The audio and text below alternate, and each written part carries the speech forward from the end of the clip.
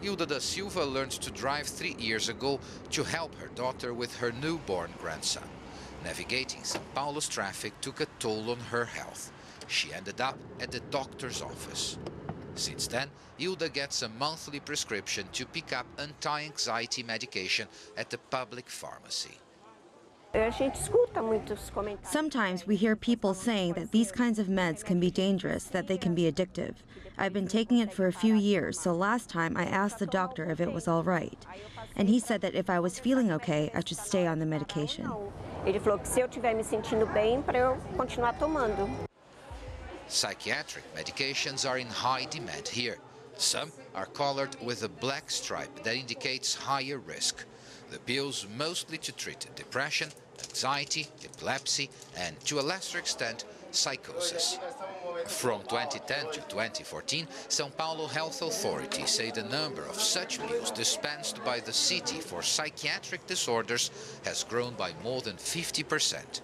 Psychiatrists say more medicine is being prescribed because access to specialized care has been expanded over the last few years.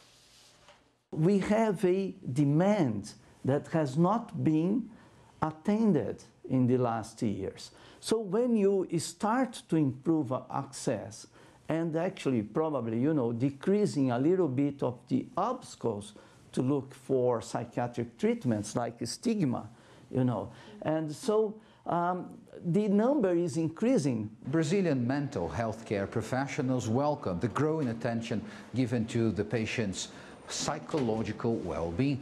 However, some are concerned with overuse and warn that medications are only efficient in the long term if coupled with psychotherapy. São Paulo's Sede Sapienti Institute is a traditional psychotherapy school that also offers pro bono treatment for low-income or vulnerable patients. But one director says that's far from enough to make up for a large repressed demand not served by the public health services.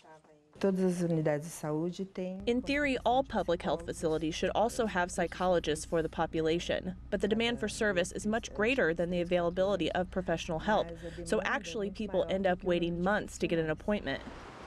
Even with around 50% more patients taking antidepressants, the Federal University of São Paulo estimates another 50% of people with clinical depression remain untreated. Paulo Cabral, CCTV, São Paulo.